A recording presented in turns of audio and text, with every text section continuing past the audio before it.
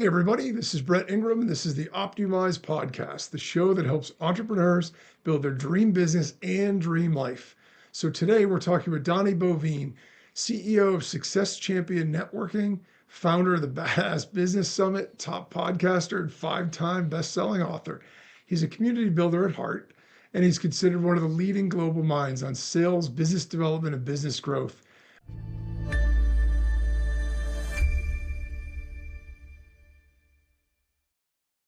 I'm super excited about this because I actually personally think networking and building relationships are vital to growth and success in business and in life. So with that, welcome, Donnie, and thanks a lot for joining us. Hi, Brett. My honor to be on here, man. I look forward to it. This is my kind of people, my kind of conversation, so it should be a lot of fun. That's awesome. Yeah, I'm super excited to talk to you just because, as we were talking about a little bit before backstage, networking and relationship building and stuff was not something I focused on early on. So I recognize now the error of my ways, but so be it. So I know you're going to be sharing with us some pretty amazing tips and stuff, but I have to start off with your background. Can you give us a sense of just how you started in your career and what your background is like? Yeah, so I'm a 25-year sales guy. I got out of the Marine Corps, jumped into sales, and never looked back. I turned 40 and heard guys like Gary Vee, people like Jen Sincero and Tim Ferriss all talking about this whole idea of being an entrepreneur. And I didn't even know you could start your own company until I turned 40, right? I have nobody in my family that was a business owner, entrepreneur. We're just a blue-collar family. You work, you get a job, you retire. But those guys were talking about, you can be your own CEO. And so I decided to make a bet on me. And I jumped out and launched my company. Well, within 24 hours of launching the company, I was slapped with a non-compete that I never signed. So I worked for a large sales training organization. Supposedly I was one of the top sales trainers in the country. I don't know what that means other than I'm really good at flapping my gums in front of a room, right? And I was going to open my own sales training company, and now I couldn't. We did the legal battle. They were going to bury me in paperwork. So I thought, being a sales guy, I'll be able to figure this out. So listeners should know that at that point, I built my dream farm. We built a second house on a property for my mother-in-law. We were living a kind of expensive lifestyle, if you will. But now here I went from making a great income to zero income on my own choice, right? And now I didn't know what the heck my business was going to be. So I figured being a sales guy, launching a company should be easy. This should be a cakewalk. So I launched the company. Didn't take me long before I had to cash in my 401k to kind of maintain the farm and that lifestyle. And then right around the 6-month mark, my wife's Jeep was repossessed. We almost lost the farm to foreclosure. Graciously, she cashed in her 401k at that point, and got her Jeep back and saved the farm. And we went from that moment to here now, running the company and everything. So I love sharing the dark side of the business because I think everybody gets to see the Instagram story out there, and everybody thinks that they're the only one screwing up. Everybody else looks like they're successful and crushing it and the likes. I will always come at it from, let's have a real conversation about really how hard this is to actually build a company.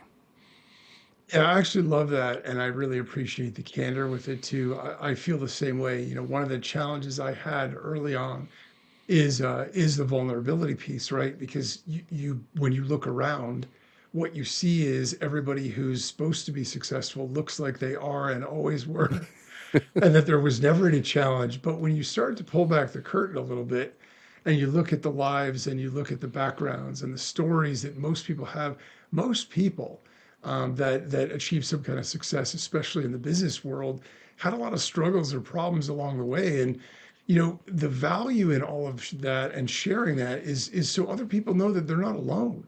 Yeah. If you look around and everyone around you seems successful, you're like, am I an idiot? Like, do I not know what I'm doing? I mean, what's the problem here? Everyone else looks like they just put up a shingle and all of a sudden they were millionaires overnight. Yeah. And the reality of it is, as you and I both know, it's not quite that simple. It's never that straightforward a path. And so, I think that's super important. So, well, and one of the things that helped me along with that is I love autobiographies, or like Walter Isaacs is one of my favorite authors because he tells kind of the raw side of the stories, like with Steve Jobs and Elon Musk. And you read those stories and you realize how much crap those guys endured to Yeah. build the empires they built. And then you start getting in conversations with other CEOs and you start learning their stories. And, you know, I would be willing to bet that 75, 80% of every entrepreneur right now is one hiccup away from losing everything. Yeah. You know, it's very, very, very small amount of people that are actually successful in running up a company. No, it's true. And you had mentioned Gary Vee earlier on, and it's funny because I actually had an opportunity to meet him and hear him speak before he was famous, right? Before Right. he was successful.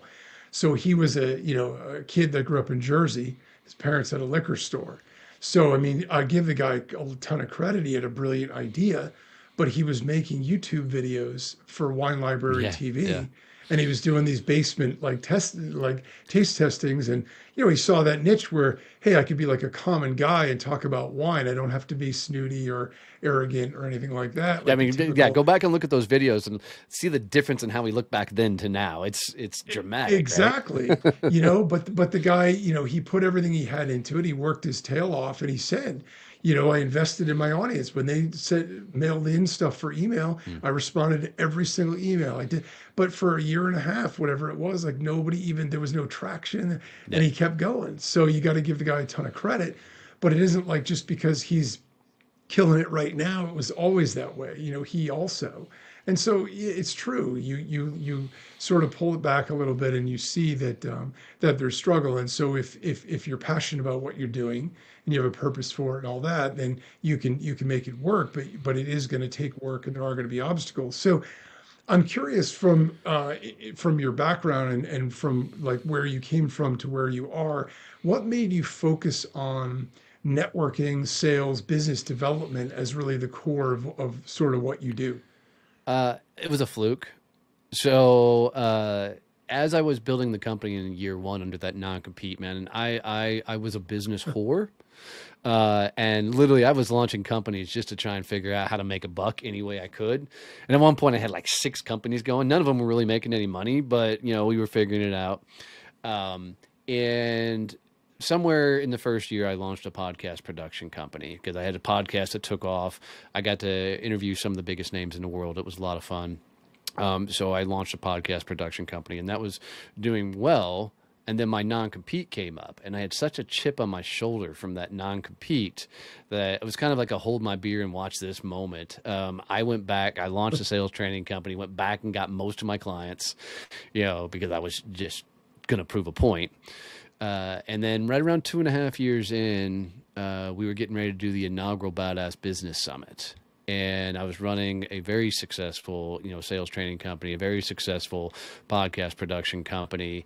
And we were 2 weeks away from the event and COVID hits.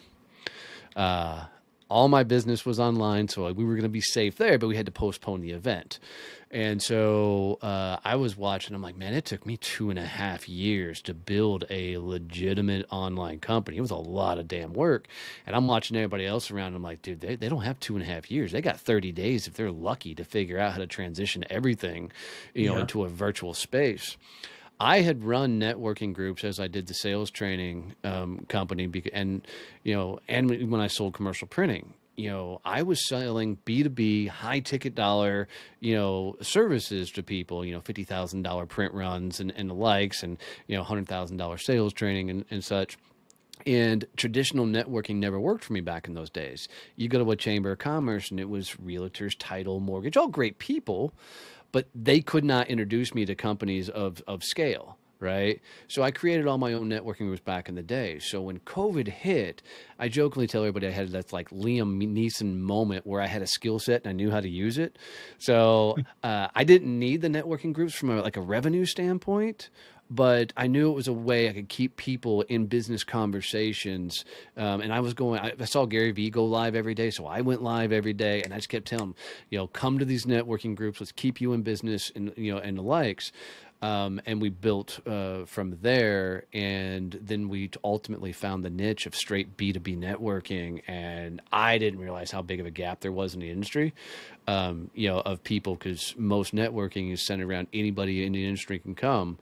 We've been no MLMs from the get-go, but Once we decided all in on B2B, man, it just took off. And so much so that I gave the podcast production company to a buddy who essentially ran it straight into the ground. And I still bust his chops about it today. We're still great friends. And then I sold the sales training company off. And now all I do is run the networking groups. Nice. So let's dig in a little bit on the networking side of things because, as I mentioned on the onset, it's one of the things that I struggle with, and I'll tell you why. There are some people out there, I'm sure, that are listening that are thinking,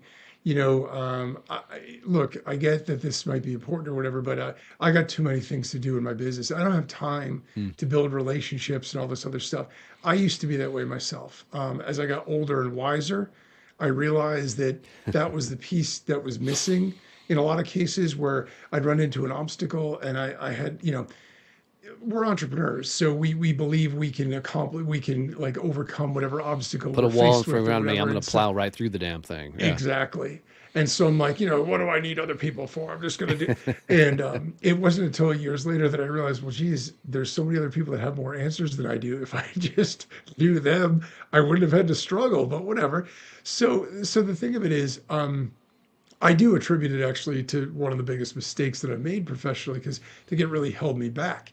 But can you just give us sort of, share your thoughts on the value of networking and relationship building as it pertains to business?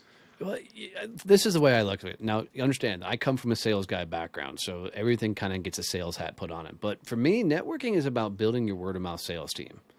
If you look at it from that perspective, Jim Rohn back in the day, he's the one who coined the phrase, the 5 people that you surround yourself is who you become. What he didn't explain to people was it wasn't just those 5 really close people. It's wherever you are in that circle of 5. So it's your 5 clients, it's your 5 prospects, it's your 5 networking buddies, it's your 5 friends, all of that kind of contribute to, who you're becoming. So taking the thought process of I want to be surrounding myself with people that are getting after it, doing amazing, powerful type of things, to also then encapsulate, man, if I find the right people that are selling to my ideal clientele but are not competition for me, man, I can build a massive word of mouth sales team because networking at the heart for me, if you strip everything aside, it's about helping people keep your name top of mind whenever the right conversations come up, right? And that's my sales spin on it. But Yeah, in the same cool token, distinction. right, is you can get to anybody in the world through the network. This is the whole 6 degrees of Kevin Bacon, 6 degrees of separation idea, right? And people look at these successful people and they go, God, it's amazing. They put them on this pedestal versus going, man, that guy's got a roadmap. How do I figure out the steps along the way? And then you leverage your network to get connected to the people that can help you retrace those steps and accomplish what they pulled off, right? So I know that was a lot to unpack, but that's my overall theory behind all of this. No, I think it's spot on. It's awesome because, when I think about, all of those kinds of things, when you think about people in any sort of position, right? There's people that they know, there's things that they've done. When I watch the show Shark Tank, the thing that occurs to me all the time is what you're doing is tapping into their network. It isn't Yes. that any of the individual sharks are the genius that are going to take your business to where it goes. It's that they're going to connect you. They're going to Yes. plug you in like a light switch to a distribution network or to a marketing network or whatever.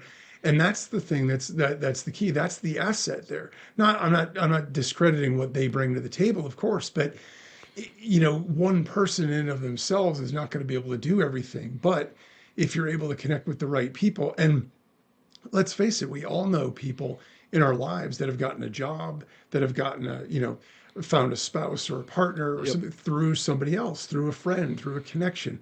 I have my older son is going to graduate college next year.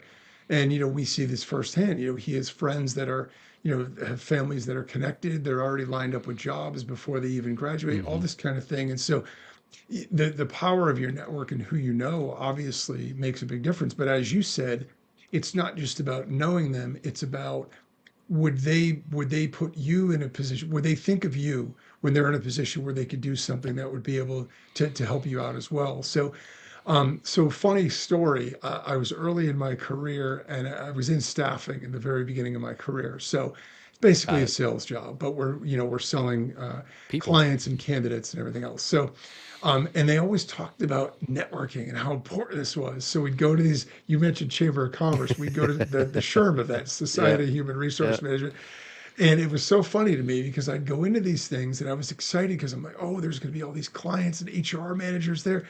And you walk in, and first of all, it's 50% staffing Yep. companies because they all know the same thing. And it's all these awkward, stilted conversations. We're in a small, crowded room. Everyone's looking at name tags like, oh, are you a manager somewhere? Are you in staffing? And so they're deciding who to talk to and who to pass by. And I'm thinking to myself, this just doesn't feel right. I mean, and it doesn't seem effective to me. I stopped going, even though people said I should. So, what is your advice on how to network the right way? Yeah. Because I don't So think that's first of it. all, yeah. First of all, it's the wrong word. What cracks me up is, and I don't want to pick on realtors, but realtors go to realtor association events. Like they're literally going to a room filled full of their competition, right? It makes absolutely no sense to me. Why you would be in a room like that. So two things that will dynamically change how people network. If you're looking at it from strictly a business growth perspective, is if you understand, especially if you sell business to business, like you're selling to other companies. And I'm not talking about your solopreneurs, like you're selling to coaches and consultants like that, right? I'm talking about if you're like a telecom company and you're selling into a company with 50 employees, right? Hmm. When you think about from that perspective, companies that have like 50 employees, you're never going to see the decision maker of that company at a SHRM event, at a chamber event, at some random happy hour. They don't network like that. So the first thing you have to dynamically understand is your ideal clientele is not networking. So people are like, then why the hell would I network? Because you got to understand that all of those rooms, if you find the right B2B rooms and the right B2B places, all of those people are selling to your ideal client. Now you have to change the script in your head from, instead of I need to convince them to buy my stuff, is how do I get into their network? So you network to get to their network. And to do that, we have to understand that nobody is going to instantly say, here's my client list. Who do you want to meet? Right? It's just not going to happen. So now it's a matter of what can I do for them on a massive scale that one keeps my name top of mind and two has them want to bring my name up in the right conversations. So what I tell everybody, networking on a B2B side of things is all about growing other people's businesses. Okay. So we have this thing called the synergy triangle, and I'll try and describe it for your listeners, where we'll put a triangle, we'll put you at the top of the triangle, whatever your industry is. We'll then put your best clients. So I always tell everybody, like, well, let's do this live for them. It'll be fun. So Brett, what do you sell? We'll just do this live with them. What's your business and what do you sell? Software. Yeah. Software. Cool. What's the first name of your favorite client? Just first name. I don't need to know industry or anything like that. First name of your favorite client. Jim. Jim. Beautiful. Give me an industry that Jim is in. Jim is in healthcare. Beautiful. Cool. Probably a company with 50 to 100 employees or small.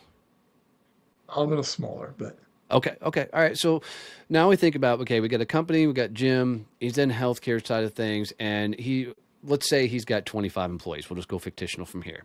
Right. So now we got to think about who else would sell to a guy like Jim. Like that would be their ideal target, but not competition for you. So what we do is we come up with an industry list. So now we got 25 employees. That means 25 computers, 25 phones. That means, cleaning. That means trash. That means printing, right? And you start coming through all these ideas of what these other things would get sold to him. At the bottom of that triangle, you try and identify who are my top 2 industries that would be selling into him, but it's not competition.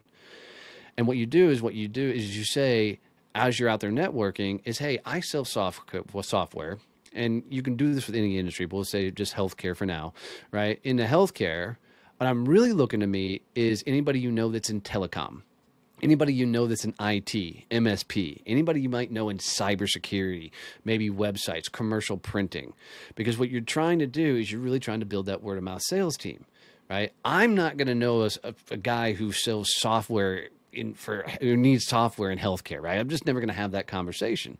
But I am going to run into several people that are trying to sell to that same person or have that client base, right? We all know it's easier to sell if somebody puts your name out there first, right? So if I got you to potentially like 100 MSPs, IT companies before the end of the year, how much impact could that likely have on your business? Right? And it could be tremendous. So you change the philosophy to understand my clients aren't networking. So I'm going to network to get introduced to the people that are. So you start getting introduced to all these MSPs, all these telecom type companies, commercial printing companies. Now they're not going to open up your client list. So what you do is you start introducing them to each other.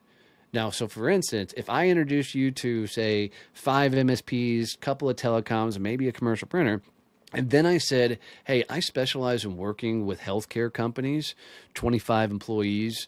Do you know anybody in that space? I increase my odds of you making into the right introduction or the right referral for me in there, because I've really narrowed down and got you to some ideal synergistic partners. Does that all make sense?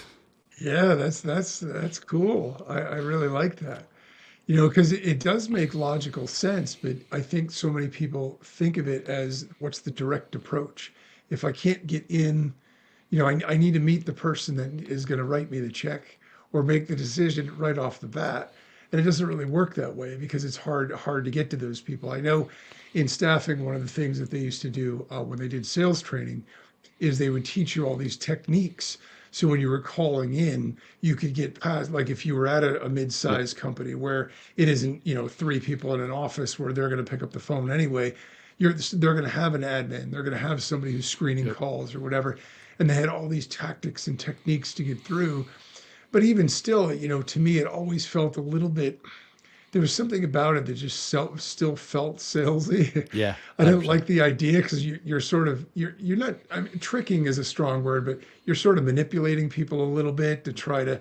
And I never really liked that, but I like the idea of the networking. The other thing about what you said is because you don't have anything specifically to gain from the people that are you're networking with initially, right? On its surface, they're less likely to be resistant about wanting to get to know you or Yes, work with you in that regard because you aren't asking them for anything really, right? I mean, 100%. you're just connecting with them. So Yeah. I mean, when you think about it, what the number one question everybody asks when they're out there networking is, what do you do for a living? Right. And I love that question because now it allows me to go, cool, who does this person need to meet? So what people need to get rid of is these stupid jingles and these little sayings and all this elevator speech crap because they mean nothing. They don't do anything for you. B2B is a long sales cycle. Right. It's not a transactional, hey, you need a house. Ooh, I can sell you a house. Right. It's not a quick hit type thing. Right. So it's a long. So I understand that everybody I'm out meeting out networking, they're not people that I'm trying to pitch to, trying to sell to, trying to give. I need to build a lifelong relationship with these people. Right. They may not run into anybody right now that it fits my world. It's going to be over time. So I need to. So I love telling people, like, when you tell somebody what you do, just tell them plain black and white. I sell software. Cool.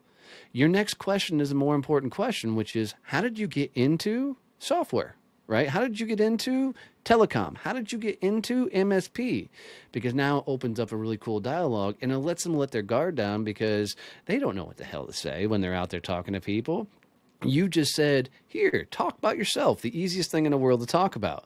And now they'll ramble on. And all they're doing is giving you information and go, ooh, you know what? I got a couple people that are in telecom. I got a couple commercial printers that I'd like to introduce you to, right? Other people that I think would be good synergistic partners for you. And it's an introduction. It's not a referral. Like a referral is an introduction with a sales call attached. Like yeah. somebody says, I'm looking for this service. This is just introductions. I'll do introductions all day long. And hopefully one of the introductions I introduce you to ends up being the person that can give you hundreds of referrals because you guys both build such an amazing synergy and you're off to the races. This is the dynamic shift people have to make about networking as a whole. Yeah, I like that. I like that. I mean, it's definitely when what I learned about networking, at least when I was younger, was definitely the old school type. And I even had been at conferences where someone who was an expert at networking would stand up and they had some cool introductory lines and stuff, but the process was always the same. And there was just always something inherent in me that it didn't really jive with me. So but what you're saying makes a ton of sense. Well, and the reason that they didn't jive is if we traditionally look at anybody who taught networking over the years, they came from a transactional environment. So they came from insurance, financial advisory, real estate, right? So everybody they could potentially talk to were a potential target. Like there's somebody could say yes. When you sell B2B, none of that stuff works, right? So it's a completely different philosophy. Our clients aren't networking. And so once we understand that, now it's who's my starting lineup? Like, who are the freaking 10 other guys or gals that I can put together that we just become this elite referral machine because we're all strategically going after the same client base, but we're not competition. Right now, this becomes my top person that I'm going to open doors for. So I'm going to listen very specifically for people that need software, right? Or need telecom. I'm going to open up doors for them at that level because I know they're going to do the same for me. And this just dynamically changes. It's just crazy what happens when you change your philosophy about networking as a whole. Yeah, no, that's great advice. So what about the business owner that says, okay, I get it. I'm sold. Understand the value of networking here, but I just don't have time. I mean, I'm so busy. How can business owners network more effectively and make it less time consuming? This is where I get to pull in a shameless plug. That's when you need something like Absolutely. Success Champions Networking. So we literally have B2B networking groups, and they're virtual. So it's 1 hour a week, right? You're going to do some virtual coffees here and there, but and we did that for that very reason. Like I have a full working farm in addition to running my company, right? So we have dwarf Nigerian goats on it, chickens, ducks, geese, the whole 9 yards out here, right? So and I'm out 45 minutes from downtown Fort Worth, Texas. So if I were to take a coffee meeting, a get to know you type meeting, and drive into Fort Worth, I lose half a damn day. I'm not doing that. So I created virtual groups so I can sit here all day long having virtual coffees with people, right? In between running the company, doing the day-to-day operations, all the delivery, managing staff, all those type of things. And then I can pop a virtual coffee. Then once a week, I know I've got a networking group that I'm going to attend, right? I'm in there. It's 1 hour in and out, make some introductions, get some other things scheduled. But you're sitting right here cranking on your business, and doing basically a sales call. Because I look at it, when you have an elite team of people that get what your business is and they're working at the same level and pace you are, they're going to be getting into the right conversations to open the right doors for you. So get to the online space, but get to the upper tier networking. Like most networking out there, like I have two barometers for me. One, if there's an MLM in the room, I'm out. Right? I can tell you everything I need to know about that space. The second thing is if I walk in and 90% of the room sells business to consumer, B2B or B2C, Mhm. I'm out, right? Because I can't provide those people value, and I don't want to network with people that I can't provide value, Yeah. right? So I want to be able to serve them as well. So, those are my two big things. So you need a B2B space and you need virtual just so you can run and gun. Nice. So, okay, so let's shift gears a little bit and talk about actual sales, because Mhm. obviously that's the tangible metric that everybody wants to grow. So, many people, when you ask them to think about a salesperson, the image that's conjured up in their mind is maybe someone pushy or someone slick, For trying to sure. convince them to buy, right? Yep. So, how can we build genuine trust with prospects so we don't have to be that way or be seen that way if we're in sales? And I love the fact that you use the word trust. That's all sales is about, is building trust. So the first thing that I want people to understand is there's no such thing as closing in sales. Closing is for transactional business. So think financial advisory, cars, right? You have to close in those industries. B2B, there's no closing. There has to be closure. And it's a massive difference. Okay. Closure means in every conversation, you have to close the conversation out. So you're either getting a yes to move forward in some degree, no, this is not something they want to do, right? Or like the significant next step of moving forward. So maybe it's yes, they're going to do business with you, write a PO, to cut a check. maybe it's a next step of, hey, we need to go do X, then we'll come back and do this. Let's convene at this time. The next step only counts if it's actually on both people's calendars and they know, and each party knows why you're meeting, and or it's a no, right? And if you try and do what mostly is taught in sales nowadays, which is such a transactional world, B2C thing, and you try any of that crap in B2B, you're going to get your teeth kicked in, right? Because in B2B, these guys and gals that are making decisions at companies, they're getting bombarded on a regular basis by companies come in there. And if you come in trying to fast talk, sweet talk, jive, anything in there is part of it, you're going to get booted right out the damn door because they got too many decisions to make outside of, whatever your service is. So you got to play the long game here. Right. And understand those relationships. Like some of my largest accounts I ever sold my largest account I ever had was Mary Kay Corporate, $2 million account for me when I sold commercial printing. Right. That deal came over time and being introduced as if I think I got my first, order from them 6 months after talking to them, so it's understanding that, man, you're just building amazing relationships. And like Home Depot, when I landed them as a client, it took me 4 years to get that deal. And every time, and my first conversation with the purchase order guy, that's the purchasing manager, first conversation is, look, I know you got a printer. I know you probably got a couple to go to. How do I get to be number 4 on the list? Like, if those guys can't do it, how can we be number 4? And once he laughed at me and said, okay, 4 is good, we'll put you there, I'm okay with that, right? I would just swing by once a month and we'd talk about his kid, we'd talk about their soccer, we'd talk about anything. We wouldn't even talk about printing. He knew what I did. There was no point in continuing to bring it up. 4 years in, I get a phone call. He's like, how fast can you get to my office? And I said, how fast do you need me there? He goes, now. And I cleared my schedule and ran across town, right? I get there and I walk in the door and he throws a postcard and hits it in my chest. I said, okay. He goes, I need 1 million of those in 72 hours. I said, done. He goes, another printer just completely dropped the ball and crapped the bed. I actually caught myself from not cussing. And I need these done. I said, done. And I called the president of the company. I said, I need to clear a press. He goes, we don't have the space. And I said, yes, we do. At Home Depot, 1 million freaking postcards. He goes, we'll make a space, and they worked multiple shifts to get it up and we got it done. But, 4 years of swinging by, having conversations, not talking business, forming a relationship to earn that trust. Right. So get your conversations to closure. Don't try and do all this and turn off most of the sales books, turn off most of the sales tapes. Right. The answer for most people to find success in sales is 100 conversations with people that can say yes to you. If you'll commit to get into 100 conversations with people who will say yes to you by the end of the year, you'll learn how to sell your stuff.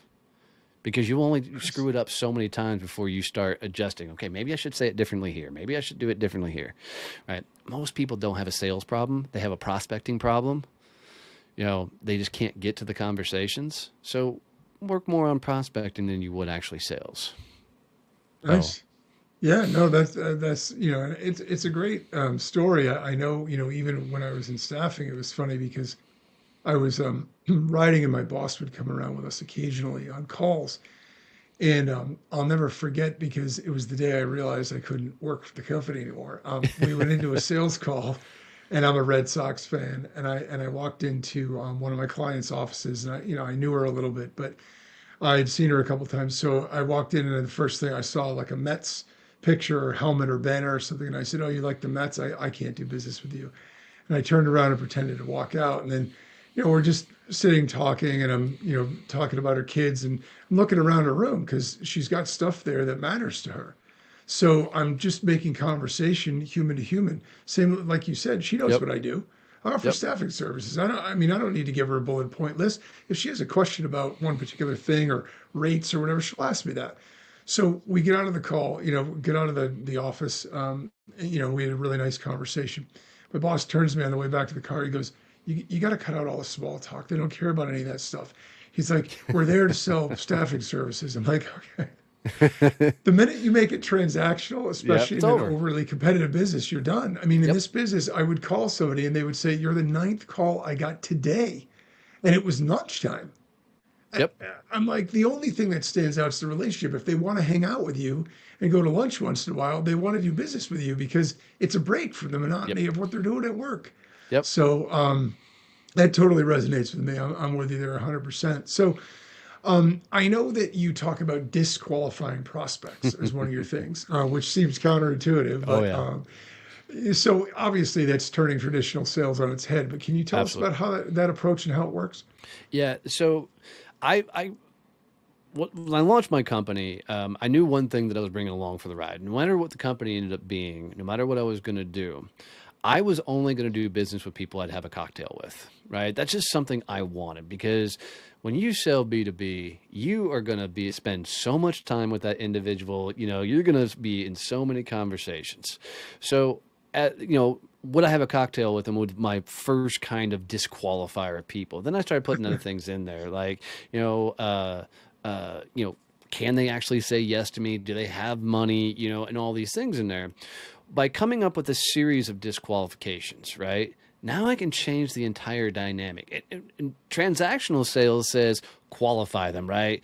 Freaking dial them in and reel them in, blah, blah, blah. For me, I'm just trying to figure out, do I actually want to do business with them? And now imagine how much that changes the dynamic of the conversation. You're not saying, let me tell you why I'm the greatest thing on the planet and we're the most amazing company.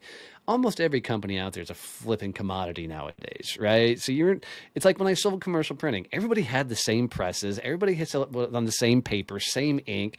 The only differentiator was me. Yeah. Right. So it comes down to, man, do I want to get this guy's phone call at 10 o'clock at night when he's mad about something? Right. Do I want to get, maybe be late to a dinner or something with my wife because I got to put out a fire with these guys or I got to help them on a project or something. Right. Do I want to spend this quality time with them? Like, I'm not selling a transactional thing. So by going in and changing the dynamics of, do I like this person? Not do they like me? Do I like this person? Really shapes how the conversation goes. Because now I can go in and do the small talk like you're talking about and make fun of the Mets, that type of thing, which is huge in bonding and rapport, which most sales training does not teach.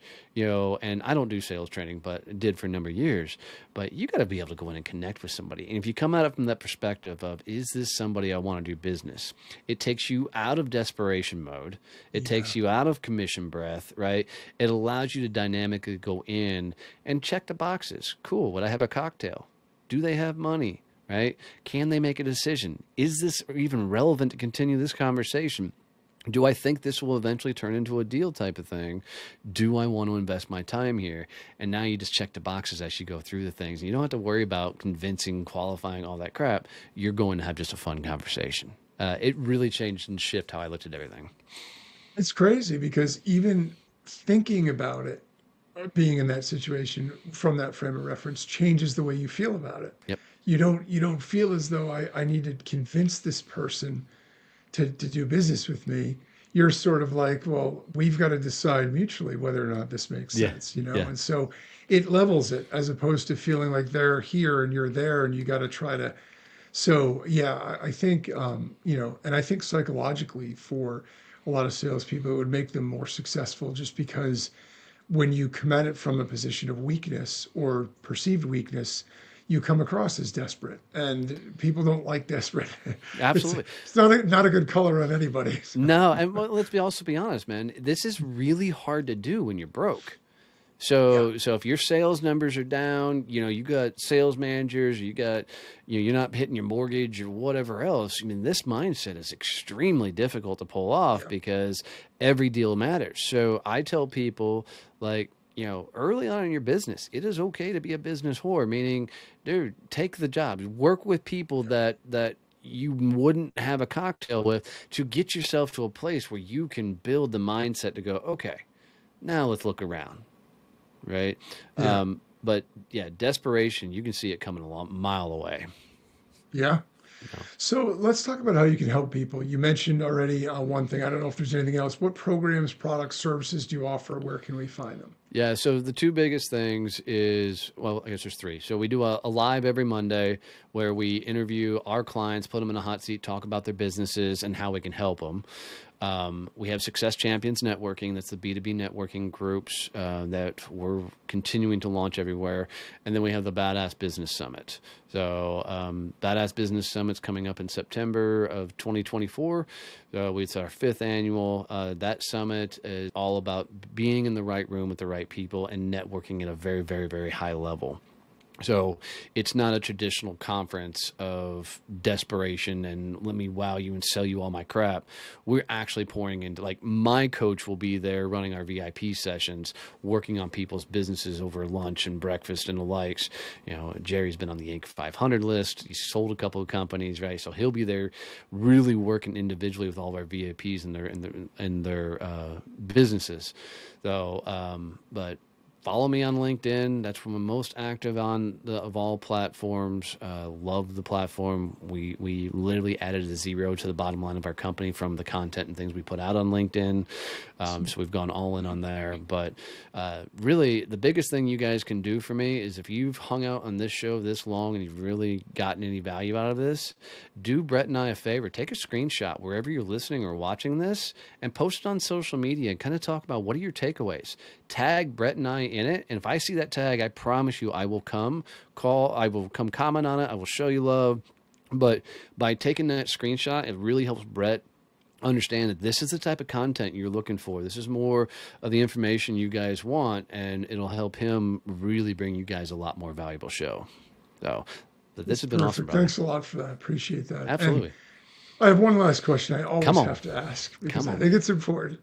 And that is, what's your number one tip for success as a business owner or an entrepreneur? Understand there's no such thing as failure.